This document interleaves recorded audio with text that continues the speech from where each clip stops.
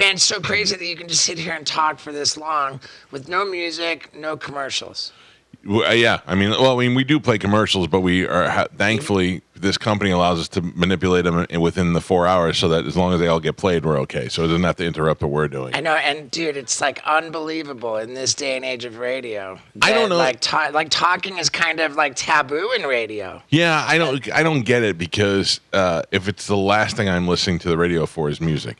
I know what I want to. If I want to listen to Motley Crue today, I'm listening on Spotify. And if I want to go from Motley Crue to Yacht Rock right after it, I can do that. I don't have to listen to 9 songs I don't care about. Yeah, it's really weird. And so the last thing I'm listening to for music is there. But for talk, it's just another outlet for you to get talk. You're getting it on Spotify. You're getting it on YouTube. You're getting whatever podcast. We're just another outlet. So when people are like, we always talk about how first time we met, you thought radio was dying, and I'm like, right. In essence, some of it is. But the good ones are still hanging around. Radio's like Los Angeles. It's either really good or really bad. Most people in radio are doing it as they're leaving radio after it's done and going to work at a furniture store. Like it's not paying their bills anymore. They're doing it for the love of being here or the coolness factor. I am 52 years old. This is it for me. If radio died tomorrow, I'd be like, well, it was a good run. I've been doing it for 30-some years. I'm done now, so I don't care. You know what I mean? I still get up every day. I still get a fat paycheck. I still get, Dude, and you're in your house. This is the best It's like thing worth noting. This is my first time. I couldn't remember if you came in. Yeah, I said, Steve-O been here before? I can't remember. I thought he had, but I guess not. Yeah, I guess not. Yeah, I remember the building so well. I really do. We should have you go wake my son up. Go get in bed with him. Hit him in the head with your nuts. Shaq was supposed to come in one day, and Joey, my son, was going to school. He was still in school at the time, and I thought we should do a thing where every celebrity comes in and has to go wake my son up. Can you imagine being sleeping and open your eyes? Hey, little buddy, time to wake up. That would scare the hell out of me. Yeah. It's important to remind everybody, Steve-O is in town. He's got a show tonight at the Capitol Theater. I went to the show last time. I loved it. I watched the whole thing. I stayed for the whole thing. I laughed. Do you know how hard it is for me to do something during the week and then get up at 5 o'clock in the morning the next day at my old age? But it was worth every second of it, man. It really is a great show. Well, thank you. It's a totally new show this time around. Oh, really? Yeah. So there's new stuff, too. So have you saw it before? Yeah, it's a 100% new show. And I've been... Like I booked this. I'm gonna drop a nuclear bomb on you now. Okay. Right. This is a man with a tattooed penis on his eye is now going to give me a nuclear bomb on top of that. Okay. Yeah, and I'm kind of surprised that you don't know about this already. Maybe I do, and you don't know that I know. Okay. The name of my next tour is Steve-O's Gone Too Far. Okay. And I got it in my head a good 4 years ago. That's what I'm gonna do, and that part of it is gonna involve me getting a boob job. Yes, we did talk about that last time we talked. The biggest boobs that I can possibly have surgically implanted will be what?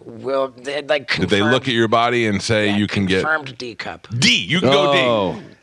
I can go D cup. I'm now 50. So yeah, a 50-year-old man can actually fit more than a younger man. Oh, okay. Yeah, and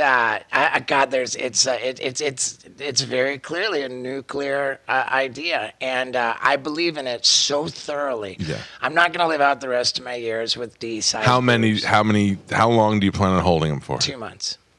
2 months. I don't know if that's worth it. You might have to go a little longer. I might end up. 2 months isn't even allowed to, you can't even take them on tour at that point. They haven't even settled yet. There will be a run where the boobs are in place. Okay. I came up with 2 months because somebody put it in my head that more than 2 months and the stretching might get too a little much. bit more unmanageable. Right. But the actual boob doctor, who I've now consulted with in person, isn't even worried about it. He's like, are you kidding me? Yeah. Maybe perhaps it's because I'm doing under the muscle. Okay, you're really doing it, right? Yeah. I'm really doing it now. I don't want to pour the act out, but candidly, this run of shows is I'm calling it an interim show, where I'm exploring historically what has absolutely crossed the line, like with Jackass, and like things that were filmed for Jackass, which Too much. absolutely could not be shown, and powers that be like want to scrub it from existence. I have it. You have it. And I'm Okay. gonna show it. Can you give us any examples, or would you rather not? I don't want to ruin anything. Yeah, I'd rather not. Okay. But there's a whole bunch of stuff that I've already done for the new tour. There's a whole bunch of stuff that I'm not even supposed to have that I'm gonna peel back the curtain and show. I'm gonna explore where the line is, and I'm gonna explain why, in some cases, I'm proud to have crossed the line, and I'm going to come clean and explain how I'm sorely apologetic, remorseful, and like really upset for the rest of my life over other situations Okay. where I crossed All the right. line. All right. So yeah, it's Are you worried anything's going to get you canceled?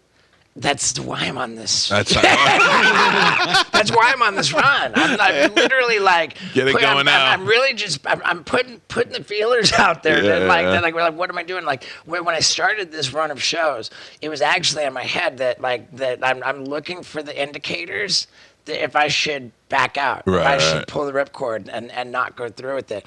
And I've been very nervous starting this run of shows that the horrifying things that I'm bringing to the audience, that it's just too much, and that I'm just gonna watch it like just bum people out. Yeah. And I cannot believe how resilient my people are. Like I'm really like the boost of confidence that I've gotten from presenting the most horrifying aspects of my career and of the franchise. Like people can handle it, and with the tits, like I'm walking through the pros and cons as I see them. I'm relating the dire, urgent pleas to get me to stop, like the threats, the stakes. I am more for the breast than I was for the tattoo. Wow, that's crazy, dude. People take different positions. Well, here's the thing. First of all, I feel like you're at an age now and a position where we all probably thought you'd be dead at a certain point. For sure. You were in bad shape, and now you're sober. You're happy. You got a girl. You got goats. Everything's going great. Don't get a tattoo on your face. But then again, you're Steve-O, and you always will be, so I could deal with it. But the boobs are moving you into a different category. Nobody's done this, and you're a celebrity on top of this. Like you are a television celebrity. Technically, somebody has done it. Right. There's a guy who lost a bet. I remember that guy. Yeah. But he did nothing funny with. No, and we tried so hard. I remember it was 1996 or 1997. We tried so hard I was dealing with Maxim Magazine and this guy's people on getting him to go on a radio station tour for, it was Clear Channel at the time. We'd bring him in, we'd have him do show, and they wanted nothing to do. I mean, this guy was looking at hundreds of thousands of dollars, and he turned it down. So, yeah, he was away. It was away. He settled his bet, and that was it. He wanted nothing to do with it, or the radio stations wanted No, he wanted nothing to do with it because the radio station was ready to shell out thousands of dollars to hundreds of thousands of dollars to him to do this tour. And he didn't want to do it. He didn't want to do it. He got him, fulfilled his bet, and took him out. Well, I remember hearing that the story was that after the bet was fulfilled, that he kept him. Oh, He well, got a kick out of it. I don't know. I didn't follow up, but I know that he did enjoy. He was surprised by the response. No part of me is looking forward to actually having it. Like I'm not. You don't think that your girl will enjoy? I know she doesn't want you to do it. But you don't think that making sweet love to Steve-O might not have just maybe gotten a little bit more fun? I don't know, man. I don't know. I just genuinely believe in the production schedule. You know, like the ideas are there. Yeah, the ideas are there. I don't want to. That's a great line. I believe in the production schedule. I don't want to like spill everything out. Yeah. Like you just got to come to the show. You did promise me on the phone. I will tell you. I'm so sorry. Yeah. Interrupted you. That's all right. Yeah. What do you got? It's all right. I'm used to it. I really, my conversational etiquette, We're both hosts. It's hard to do that. Yeah. I will tell you that I've been taking pole dancing lessons for my hidden camera strip club performances, and I'm already really good. Like, That's funny. dude, the ideas are there. The ideas are there. The stakes are high. Will you have a separate name? No, I mean, well, yeah. I mean, when the all right, everybody, clap your hands. Yeah. He's gonna not want to say Steve-O at first. Right. I mean, I'm saying, yeah. Please step up, or Stephanie. Oh, Yeah, Stephanie. like, I don't know if I'm gonna make it to the champagne room, but it would be wrong if I didn't. You get a couple of crazy oil tycoons in there with some money. Might they think Yeah. I mean, you dude, said that I could motorboat you. 100%. I will totally do that. Oh, so dude, did I tell you about this on the last time? We mentioned that you were going to do it. Yeah. Oh, how about that? Yeah. You know what? When I'm in California or even Tennessee, waking up. Yeah, no, I get it. Trust me. I don't remember anything we did on yesterday's show, so it's Right, cool. right. No, but I'm motorboating it. I'm all for Dude, it. I love it. Yeah. I love it. I love that you're in support of it. You really changed my mind in the conversation we had last time. I sat in bed the night before and I said, I'm talking him out of it tomorrow. I'm talking him out of the penis tattoo. He's too far gone for this. Like Post Malone's not like a real tattoo artist. No I mean, kidding. and by no means was this the plan. Like, I was ready for it to be a terrible penis. I think he did a reasonably good job, but he had a very light hand. I mean, it's classy. It's classy. That's what I thought when you walked in. There. And if and when I elect to get it lasered off, which is the plan. I mean, Right. the whole point is just to see how long I last with it in there. Yeah. But it's so much fun when I take photos with fans at this point, and I say, let me give you my good side.